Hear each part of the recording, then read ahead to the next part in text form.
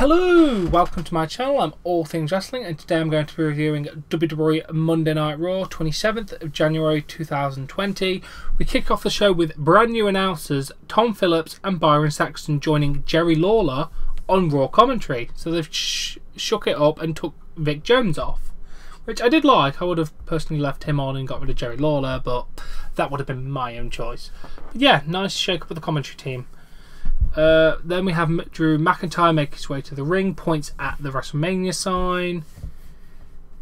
He says, "It feels like I've been dreaming for the last 24 hours.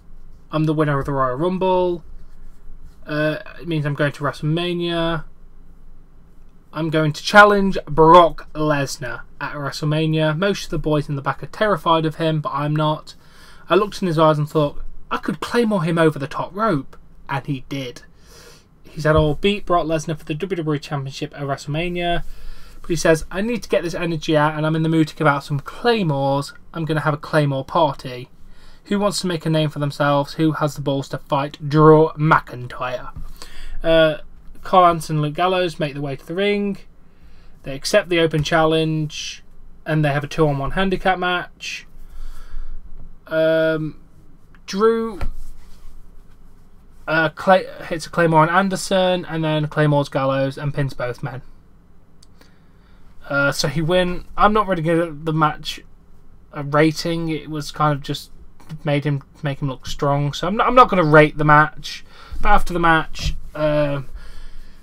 Drew threw out Gallows and Anderson. Brock Lesnar comes in the ring, sneaks up, hits an F5, holds about over his head, leaves.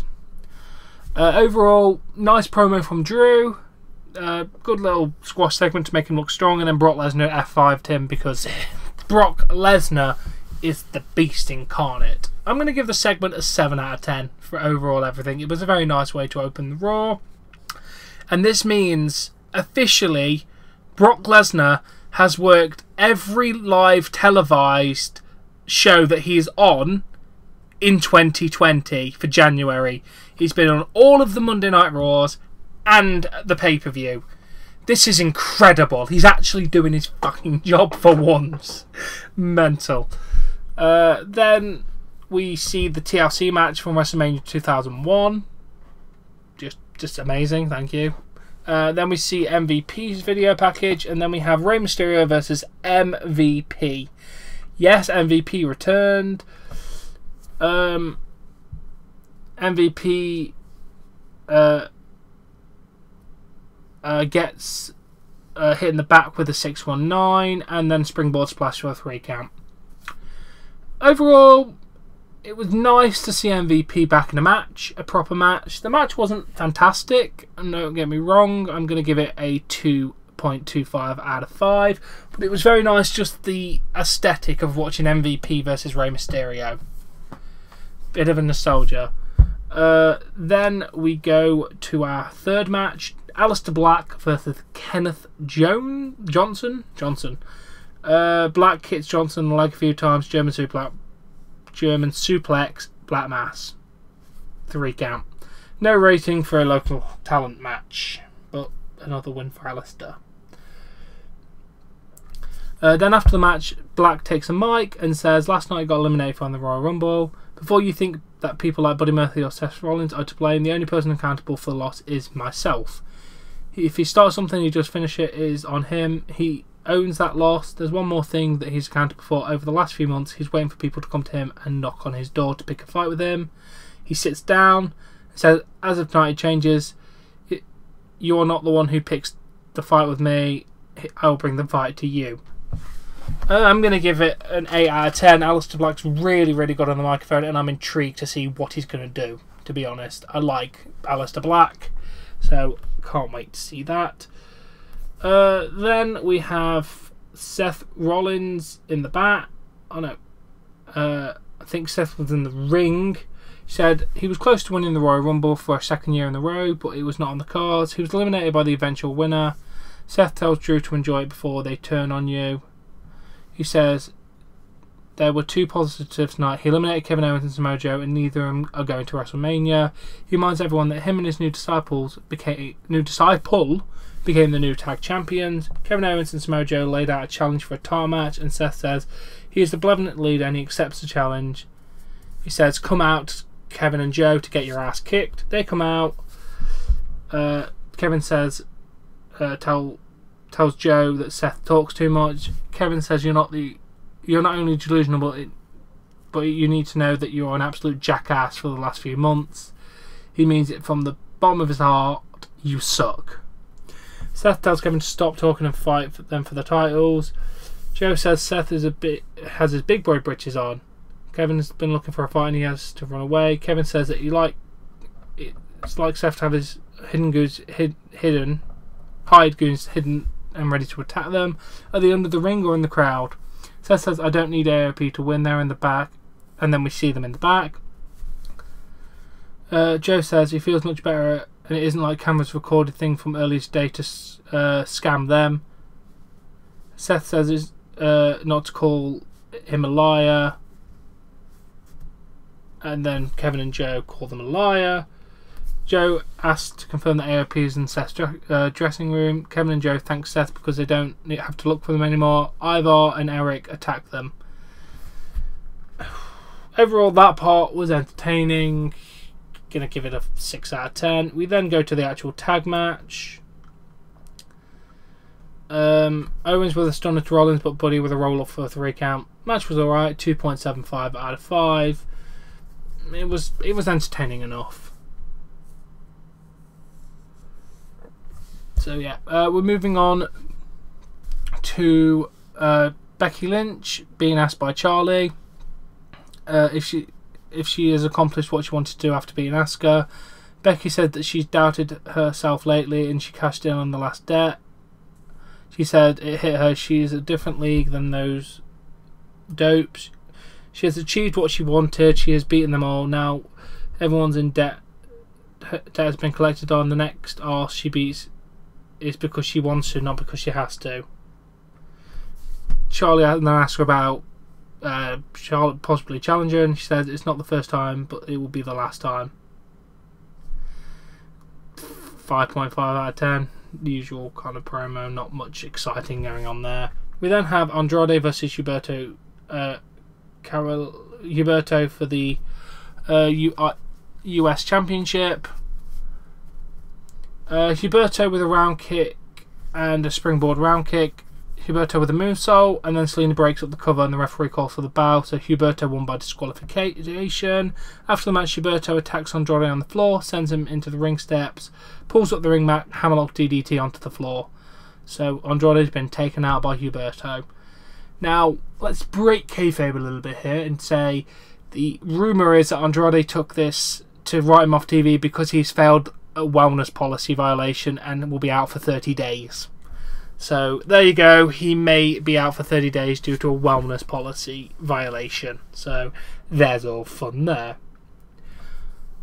Then we see Edge's retirement speech from 2011, very nice. Then Charlotte Flair makes her way to the ring. She shows a video package of the Royal Rumble. She brags. She said she outlasted 29 other women. In 10 weeks she gets to face champion of her choice at WrestleMania. She did not take this decision lightly. At WrestleMania she's going to challenge for a championship because she's still thinking about it. Then Asuka makes her way to the ring with Kairi Sane. They get in the ring. Charlotte asks if Asuka's challenger. Kairi and Asuka attack her and hit a double suplex, leading to a match. Kairi Sane with an elbow drop before Asuka taps out because Charlotte had her in the figure 8. After the match, Kairi with forearms Charlotte. Charlotte sends Kairi into the turnbuckle and then hits a running boot. Overall, match was really drab, to be honest. I'm going to give it a 2 out of 5. It was quite boring, to be honest. Then we have the Street Profits, 1 out of 10. But Kelly did show up and and Angelo introduced himself. Montez says that Kelly and Angelo are so cute. Then they mentioned the 24/7 title is up next. Kelly returned. I'm going to give that a 5 out of 10 just for Kelly, but the actual Street Profits 1 out of Mojo Rawley is then in the ring. He says, I'm about to challenge for an actual match for my title. He said, like any franchise quarterback knows, you need a strong offensive lineman to have your blind side. He introduces Riddick Moss. He said, anyone who wants to take this from him, you are going to get blocked. We have Mojo Rawley versus No Way Jose in an official match. Mojo Rawley hits a running punch, followed by a face plant, then fireman's carry for a 3 count. After the match, a clown comes into the ring, rolls up Mojo, pins him. It's R-Truth. He takes off the clown outfit. Mojo sends Truth face first into the mat and pins him to win the title back. Gonna give it a 6 out of 10 for the overall segment. Entertaining enough. R-Truth was funny in a clown outfit. But the actual match doesn't get a rating because it wasn't anything. We then have Lana versus Liv Morgan. Liv with a forearm flatliner in the ropes for a 3 count. 1.25 out of 5. Moving on. Then we had Eric Rowan versus Brandon. This says Vice, but I swear his last name was different. I don't know. Eric Rowan with a claw slam for a 3 count. Not going to rate it, but Eric's still getting wins and he's actually being featured, so yeah, fantastic. Then we have Edge making his way to the ring. He high-fives the announcers. He starts speaking but cannot because of emotion. He then manages to get himself together. He says, as a performer, athlete and artist, your reaction he got last night at the Rumble and the reaction he got tonight, you don't know what it means to me. He thanks everybody, he addresses the elephant in the room. He said, I'm standing here 1 day removed from the Royal Rumble. 9 years ago I was medically disqualified from ever doing this again, and I refuse to live in a world of what ifs. When he asked what if he would get to work and make the what if disappear, over the years he started to feel pretty good and asked himself, what if I came back home? Edge got to work and got a second neck surgery and busted his ass. He got into the best shape of his life at 46 years old, so he could get back in and end the career on his terms. He said he found himself in the Royal Rumble with some familiar faces and some new faces. Randy Orton, Roman Reigns, AJ Styles, Seth Rollins, Kevin Owens, Aleister Black, Matt Riddle. The names go on and on. He says he hopes to see you down the road. He said, I'm not fooling myself. I know this might not last that long. I don't know how long this is going to last, but I hope you'll join me on this ride. He thanks Daniel Bryan for getting his first yes chant. He says he knows he's a little bit older, a little bit greyer. He has crow's feet, but that is the roadmap that got him here. He said that one thing you cannot fabricate, fake, or force down someone's throat unless you had it. He said he has grit, and if you knock me down, I'll get back up. Randy Orton then makes his way to the ring, hugs Edge. Randy then gets a mic and says he had a destructive personality, but when he dug a hole too deep to get out, there was one guy who would grab his hand and pull him out. That was you, man. Welcome home, Edge. You are my brother and my family. Last night, that energy when your music hit, the feeling and the chemistry we had was special. Randy has a what if for Edge. I don't know how you're going to react to all these people, but what if we've rated RKO got back together one more time? They look around. Orton with an RKO leaves the ring, gets a chair, hits the chair on the back of Edge's back. Edge tries to crawl it away. Orton grabs the chair again, puts it around Edge's head. Orton goes up to the turnbuckle. Orton thinks about what he's doing. He gets off the turnbuckle, pulls the chair off Edge, throws the chair on the floor and leaves the ring. He then brings another chair into the ring, puts it under Edge's head. Orton sets up for a one-man concerto and connects. Crack straight over Edge's head. No. What are you doing, Randy? You sick bastard. Seriously, this is Edge. This man has neck problems. You could have killed him, for God's sake. You evil bastards. Honestly. So good. So damn good. Seriously. I mean, yeah, great. I'm just trying to put into words how good this segment was. I mean, just to put people's minds at rest, concerning the concerto, the actual concerto didn't connect with Edge's head. Just to confirm. Well, whether Edge is okay or not, because that RKO did look nasty, I can't confirm, but the actual concerto did not make any connection, so I'm hoping Edge is okay. We'll wait and see. But yeah, this segment, I mean, I'm going to have to break my own rating system and give it an 11 out of 10. I know that makes no sense, but it was just the perfect segment. 10 out of 10 doesn't sum up how damn good this segment was. 11 out of 10. And trust me, you ain't going to see many of those. Absolutely fantastic. Overall, the show was entertaining. I enjoyed it. I'm going to give it a 6.5 out of 10. You know what? I'm going to go one higher, 7 out of 10. It was a very enjoyable episode of Monday Night Raw. I mean, yes, there was a couple of slow and annoying bits, like Liv and Lana. But hey-ho, you can't have 100% flawless. But it was a very good show for me. I massively enjoyed it.